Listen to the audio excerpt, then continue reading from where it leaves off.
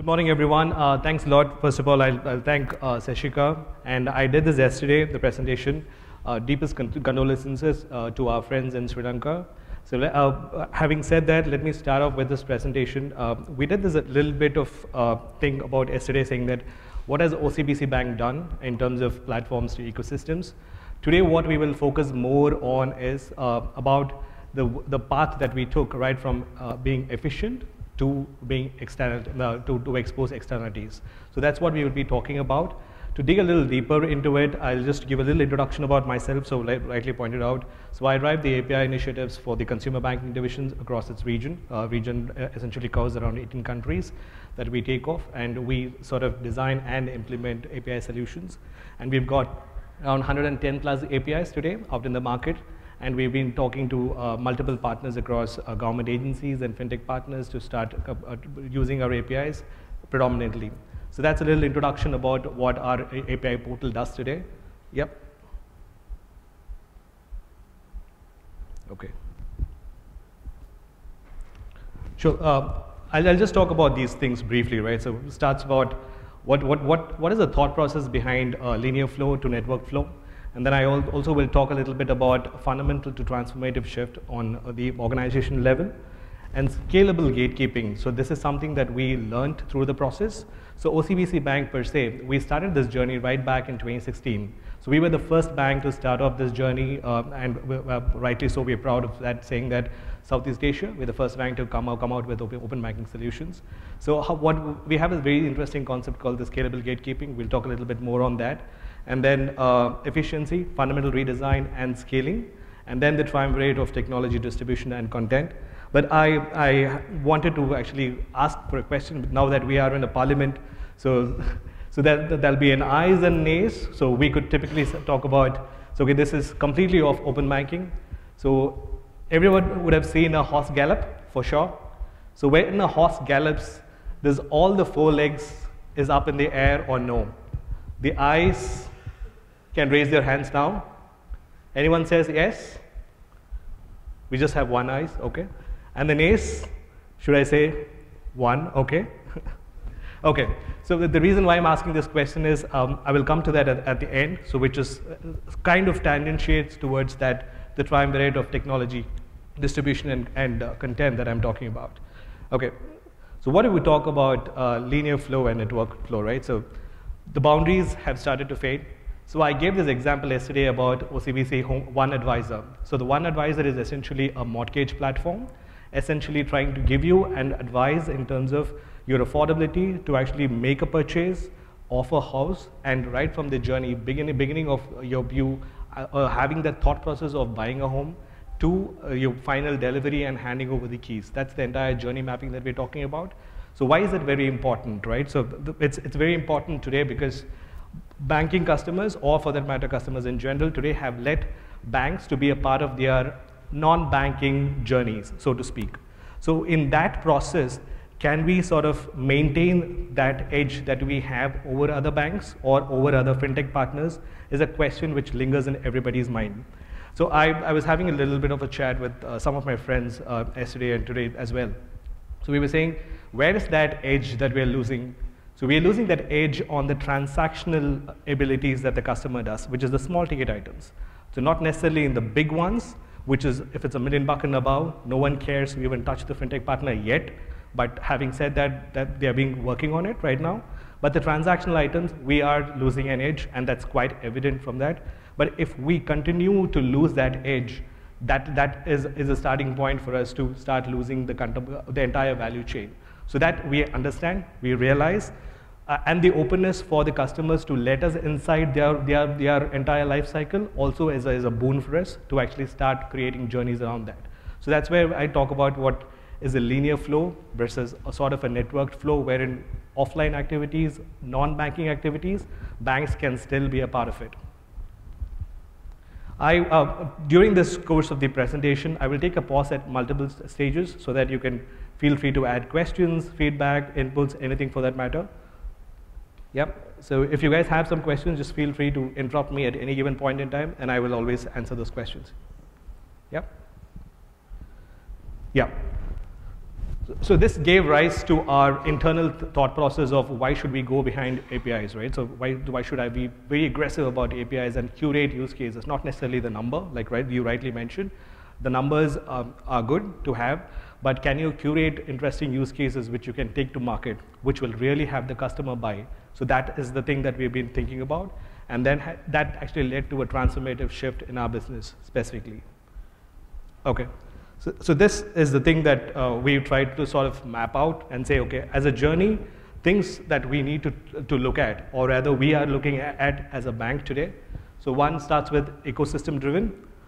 For the ones who were yesterday, you would have seen me present the ecosystem portion of it, how we pivoted from sort of what we do today to an ecosystem model.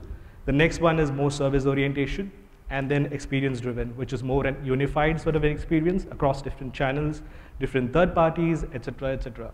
So we talk about, yes, new platforms to achieve scales. So we again, this has been done dime a dozen, right? So we talk about a happy interface. So APIs are not necessarily APIs anymore. They are more value proposition interfaces. So we call it VPIs specifically. And then we talk about how do we sort of curate use cases. Now that we have the APIs in place, the individual APIs or the API products and packages specifically, how to curate? So what we do is we go out to the market, talk to the partners, be it government agencies or for that matter fintech partners specifically. And again, most of our relationships has been with government agencies. Today, if you look at CPF and IRAS, so we have our APIs plugged into it, and that's made a lot of improvement for us over a period of time. And in terms of metrics, when I mean IRAS, it's the whole world. It's the whole of Singapore. So that's using our APIs today, and we're quite proud about it. And what is the results of it are quite significant after that. Yep. So business model starts evolving around that in terms of curation. So what necessarily we could do in terms of understanding the customer and trying to sort of give a value proposition at that particular pain point. And any existing consumer motivations that we have specifically. So motivations could be multiple things, right from user experiences, anything that talks about affordability and repeat purchases, which essentially talks about our journey on the One Advisor portion, the IRAS portion, the CPF portion, and for that matter, quite a few other APIs that we are trying to build right now as we speak around card issuance as an API, and quite a few thereafter. Yeah. Then comes, yeah, the slingshot opportunities that we talk about. So this is essentially, it's a moving target for us at the end of the day. So things happen. You fail sometimes, you win sometimes. If you win, can you win better? If you do something good right now, can you do it better? So that's the slingshot opportunities that we talk about. So this happens in every single work stream that we talk about, that we have, and every single ecosystems that we've mapped today, be it right from travel to mortgage to your car loans, whatever it is, the entire journey, we're looking for better opportunities. That's the slingshot opportunities that I talk about. And we're trying to map out, and any curation of use cases that our product managers or journey managers do today gets fit rightly into that particular portion. And what's the big objective, right? The big objective is, can we sort of orchestrate this ecosystem? So that's the big objective that we have. And once we sort of orchestrate the big ecosystem that we have with our APIs and our products and solutions and the partner network, so that's the sweet spot that we want to be in. So that's the bigger objective that we're looking at. So specifically talking about the fundamental shift in terms of the transformation thought process that we have today. I'll take a pause here. Any questions, feedbacks, inputs? Cool. Sure. Yeah. So this is the concept that we sort of try to map out over a period of time, and we said, okay, how do we scalably gatekeep, and how do we unlock the spare capacity that we have, right? So some of you might have had seen this slide in multiple forms of factors that we talk about a different spectrum, right? So we have a wide spectrum when it comes to marketplace banking versus open banking. Most of the banks, so to speak, financial services as it is, where are they seated in? The spectrum is quite huge. We are still curating. We are handpicking customers. We are handpicking merchants, partners to talk about. Are we in this spectrum? Most of them, the answer is no. But are we working towards this? The answer is yes, and it's a resounding yes. So we are working towards that thing. So this is happening currently, but this has got its own limitations, right? So when it comes to handpick, do we have the resources to go for it? Do we have the resources to curate use cases? Might be, the answer is no, because we are not, we want those developers to come up with specific use cases. We want the fintech partners to come up with use cases and say, hey, this is something that I could do out of this, but are you ready for it? So then today, the knock on the door happens here, and we decide whether to let them in or no. But tomorrow, it will move towards here, wherein the doors are open. You guys come, pick what you want, do what you want, just get it out in the market, and make sure that my customer base increases. That's my underlying objective, right? My underlying objective is to get there. I'm trying to sort of orchestrate the entire ecosystem in a way that will benefit me as a bank at the end of the day. So this is the wide spectrum that I was talking about. Then, squarely, the definition of open banking is all over the place, right? So right now, and everybody understands in different ways. But is there a way that we can understand it better? Yes, we understand it better like this, wherein completely open, come, build, go, deploy, and show to the world. So that's the way that everyone is headed towards, and we are no different, and we are headed towards there. Yeah. Again, a moment here. Any questions, feedback? Yep. Hi, my name is Ravi. You talk about curation of third-party providers by FIs, and what are the guidelines that FI uses to choose these third-party providers? Given Can you be a broad, little louder, please? Yeah. Now, what are the guidelines that FI uses to curate these third-party providers? Guidelines. Guidelines. Guidelines. Okay. So today, like you rightly said, we have thousands of FIs or fintech partners who are knocking on the door, but we don't let anyone and everyone today. Reason being, as a bank, we're conservative in terms of what is the use case that we want to go out in the market. Is it even value or worth or the effort that we actually put in? It's commitment of resources, money, everything, and with anything and everything. So we don't do anything and everything. So that's where the strategic focus that we've had more towards a B2B2C of an approach. So which is essentially we talk to enterprises, be it CPF, IRAS, or anything for that matter. We build solutions, and that cascades more into customers. Having said that, we're moving as a guideline. We're pivoting. So like I said, better of the same, things that we want to do more. So which is essentially we're talking about if there is a fintech partner out there, is there a worthy use case that we could go to market with? So that's something that we are talking to. And is it really worth the effort? That's the broader sort of guidelines.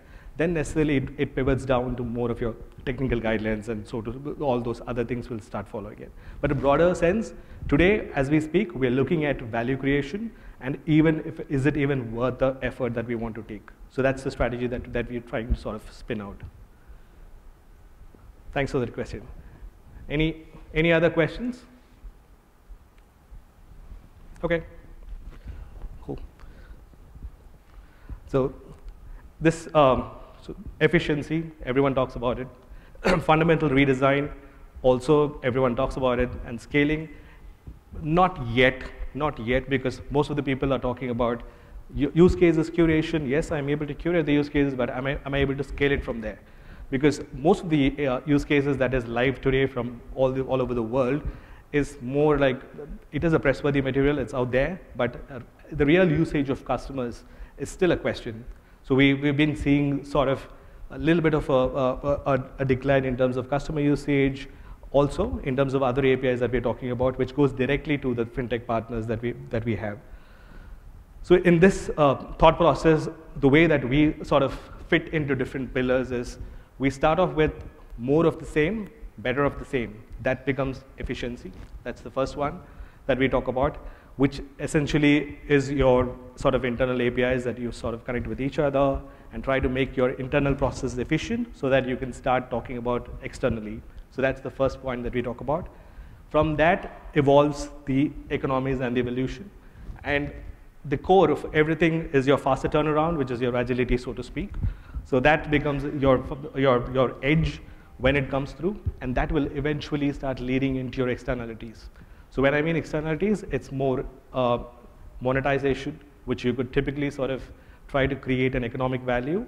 And the entire process, I'll just take you back one step to the point that I was mentioning on orchestrating the ecosystem. So this will essentially sort of orchestrate the entire ecosystem in a way it will start running an engine on its own, the better of its own. So once that happens, your revenue will start clocking in automatically. The use cases will start generating automatically.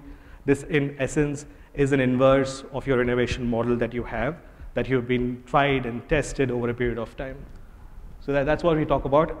Again, taking one step on partnerships, your questions on guidelines, it goes with purposeful partnerships. So that's our bigger picture that we talk about.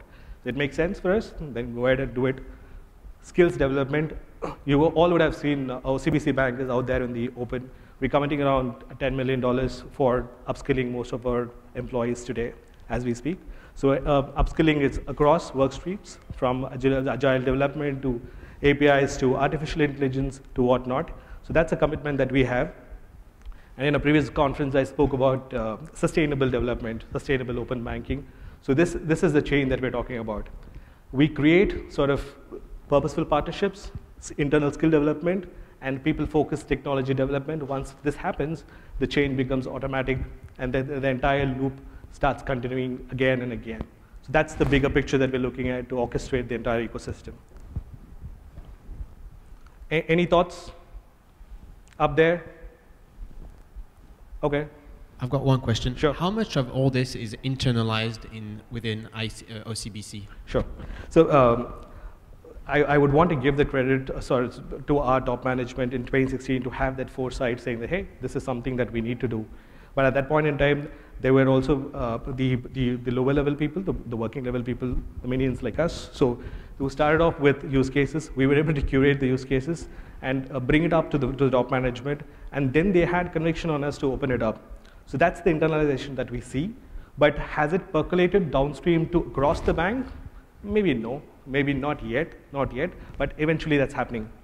Through all these skill development and all those things that we're trying to do, we're trying to create that mind shift drastically from thinking about your product, thinking about that particular portion, instead of saying that, okay, think of journey managers. What can you do more? How can you own the ecosystem? How can you create new journeys? So that's the thought process that we're trying to create. Sorry, you have a question? No, okay. Yeah, so that's pretty much what we're trying to do right now. Thank you. Okay, now comes the interesting portion. Unfortunately, I had just one word for a yes and one word for no, so that's a tie, specifically. So what is this thing all about, right? So triumvirate of technology, distribution, and how many of you recognize this picture? No one? Two, yes. You want to be louder? Okay. So that's the picture taken by a British photographer called Muybridge. So what he wanted to understand was when the horse gallops, does all the four legs is up in the air or no? So that's the answer that he wanted to have. So he took 24 different frames of the same picture, and he created this first motion picture ever. And this is credited as the world's first motion picture, so to speak. So which is your evolution that has happened today in terms of videos that we have, in terms of YouTubes and whatnot, Netflix and whatnot that's coming through. That's called the Sally Gardner at the Gallop. So started off with technology refinement from that point, distribution, which I talk about ecosystem, and the use cases, content, which matters.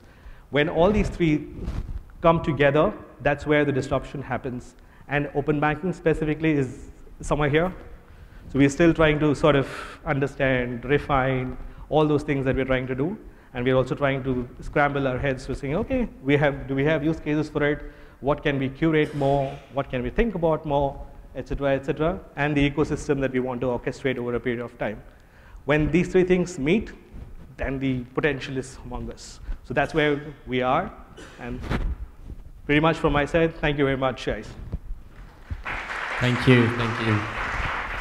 So sorry, that's our developer portal. So if you guys just want to see, just scan, and you can start getting a feel of how it actually looks. Yep. Thank you, Dilip. Do you have Luca here? Oh, yeah, we've got time for questions. Perfect. Just a quick question. Sure. With open banking, basically it allows different banks to connect to third-party vendors to further enhance their services. So my question is, how do you then differentiate yourself since that you're no longer at the face of the application? So the question today, what is happening to banks? Are we trying to become more dumb pipes, just giving our core assets outside and then do the people do the same things, right? So how do we want to differentiate is through the use cases that we have.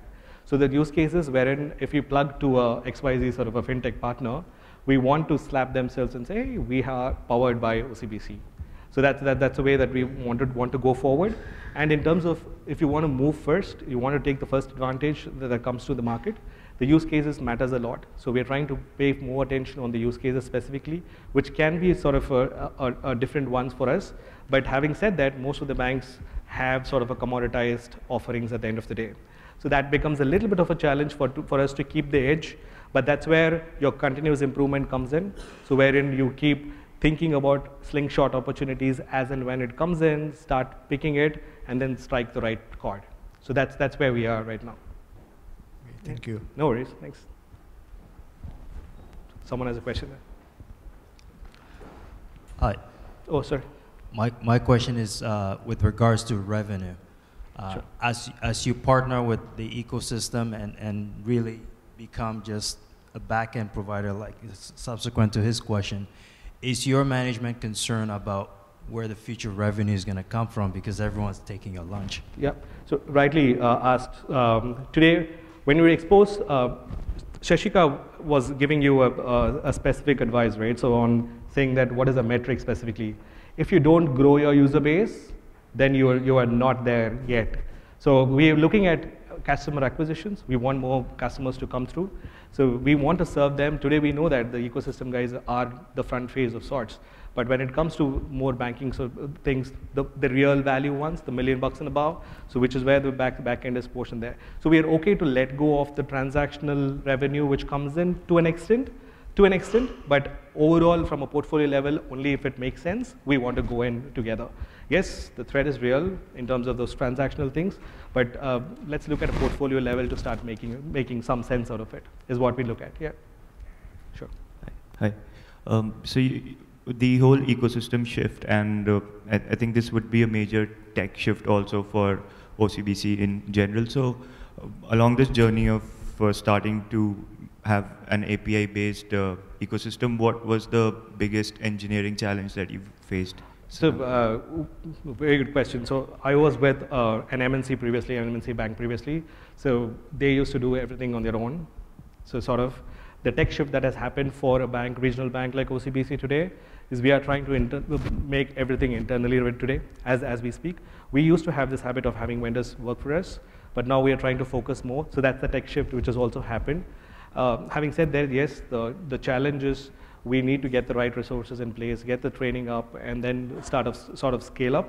So we are working on a mixed model wherein we have portion of it do from the vendor, then we sort of take the learnings from them, try to cascade it internally, and then start building additional solutions over it. It's again goes back to the thought process of continuous improvement. We don't know everything. We don't profess to know everything, but we go out there, learn, and if the vendor wants to work with us very closely, then we are more than happy to do that. Yeah, thanks.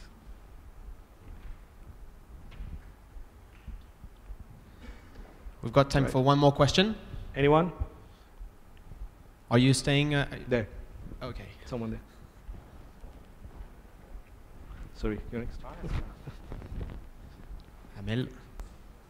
Hi, I just see on the internet that you are the first bank to do instant and digital account opening for SMEs and for the regular customer like the B2C. That's right. Do you do it? Or do you plan to do it? So we already on have, the app. Yeah. So we already have a digital account, instant account opening. So we call it the 360 account opening for consumers. For SMEs, not yet, so rightly mentioned. So that's something that we're working on as we speak. So there are some challenges around that portion, but yes, that the inclination is there, they want to do. And we're also working towards instant credit cards and loans and etc. So that's already public information already. So that, yeah, the answer is yes, we're working on those portions. Yeah.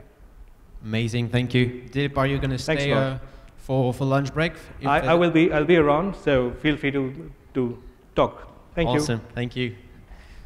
A round of applause for Dilip.